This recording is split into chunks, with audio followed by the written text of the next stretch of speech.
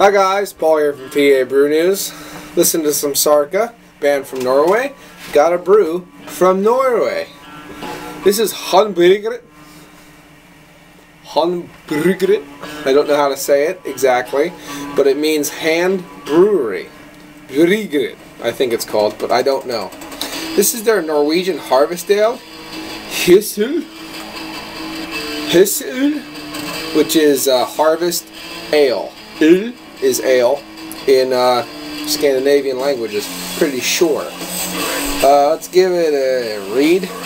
Drammen Norway, they're from. Brewing was very much a part of farm life in old Norway. Indeed, farmers were required by law to make beer and could lose their lands if they went 2 years without brewing. Custom called for a very special, hearty but refreshing ale called at harvest time. The HaandBrggeriet is just 4 guys making beer in their spare time on an absurdly small scale. This Hesjeøl, or harvest ale, is full-bodied and a little smoky. It just as it was in the old days. Awesome stuff. Really cool. Really glad I get a chance to try this. Let's see what it's like. It's carbonated. Not overly carbonated, but carbonated.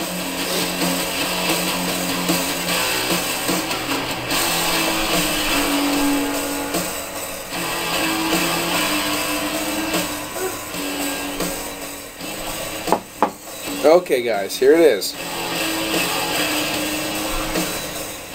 Just a little haze, really nice color to it. A little bit of amber, a little bit of red and orange hues in there. Nice. Doesn't look really sedimenty. Nice carbonation from the bottom here. Really nice looking ale, I'll tell you what.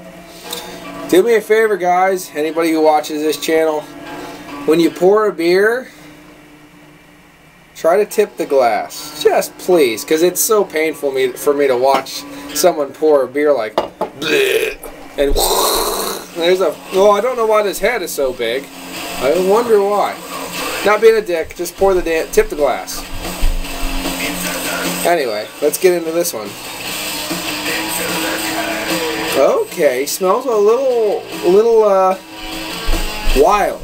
Let's just say wild with the yeast. It smells a little weedy. A wheat, little bit of a spicy kind of a clove, coriander. Yeah, I am getting a touch of smokiness.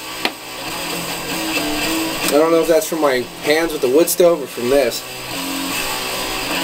I'm getting a little bit of a wild yeast, kind of a Belgian-y style.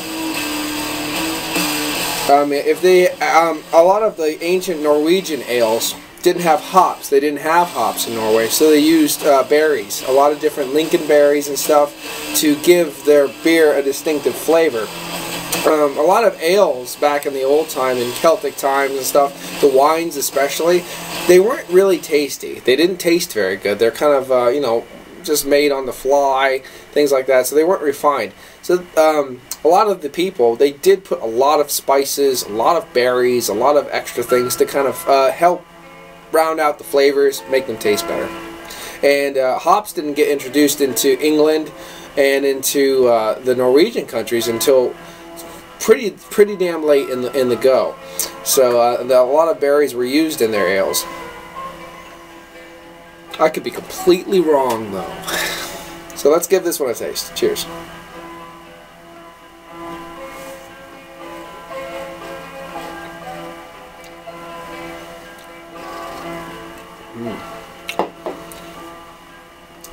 It's really soft. It's really subtle. It's got a nice carbonation. It kind of lifts it up and then brings it back down again. It's something that's not too overcomplicated.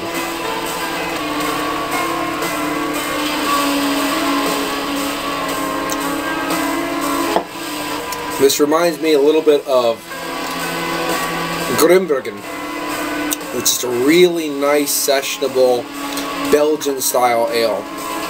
Because of the yeast they use, I think, it's giving a little bit of that Belgian flavor. That kind of wild yeast. And a harvest ale should be a little wild, a little raw and natural. Very, very soft caramels going on here. Very soft malts. Little bit of bread, that kind of toast crumbs, a little smoke. Very faint.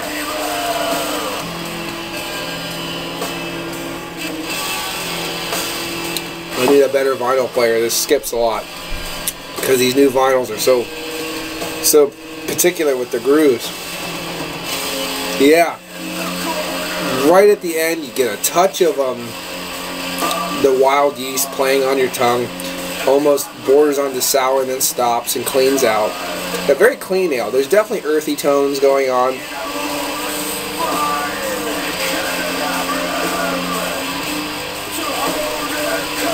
Now, you're getting a little bit of grassy notes off that too.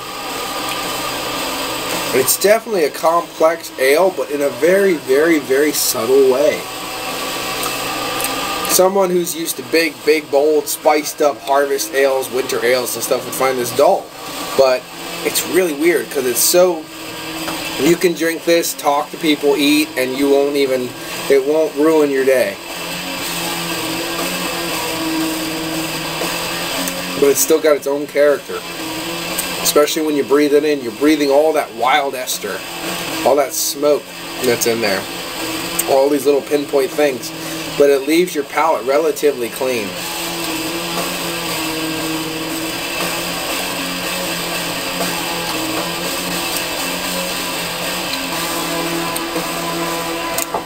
Yeah, it's not the greatest thing in the world. It's not. I really wish there was a little bit more into the either berries or spices or just a bigger malt base to give you. It really screams, give me residual sweetness. Let me die properly at the end, so I'm not clawingly sweet or anything. But give me a backbone. I don't have one right now, and that's what it says to me, that this doesn't have a good backbone. You need a little bit more. If there was a little bit more toffee or something like that, or caramel, just playing on the tongue, just enough, not a lot, just a little bit more, this would be really, really okay good. Guys, pop the sedimentation in, just a little bit of coffee grounds, not a big deal. You get a lot more of that wild funkiness coming out of this. You get a slight bit of those like kind of a Weiss Belgian wheat beer kind of qualities.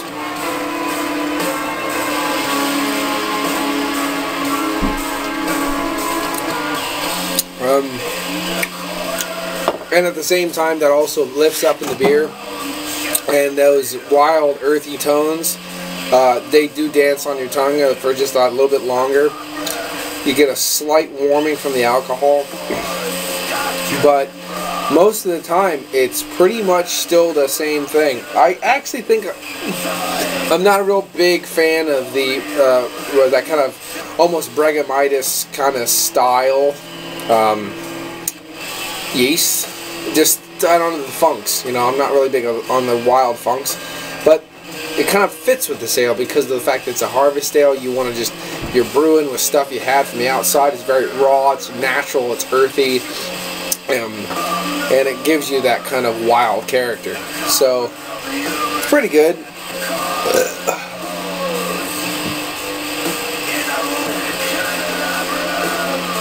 For drinkability, without the sediment, probably going to give it like a 7.5, maybe an 8. And with the, because it's really easily drinkable if just boom, boom, boom, boom, boom, right back down. If there's, because there's not much to it. So I'm going to give that one a 7.5. With this, with the extra character from the wild yeast and stuff, and I know people do like it, and I can understand that. So I'm going to bump it up to an 8 with the yeast. So without the sediment, 7.5. With the sediment, I'm going to bump it up to an 8. This has been the Harvest Ale from HaandBrygeriet from Drammen, Norway. It's been Paul from PABrewNews. Cheers.